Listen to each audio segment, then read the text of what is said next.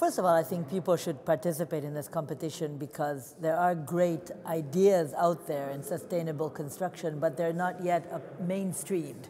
And I think by giving models of good projects, they could be mainstreamed and they could be demonstrated to be really important. Young people, of course, should participate because sustainability is about the next generation. And so we really want them to be active participants in this whole movement of sustainable construction, sustainability in general.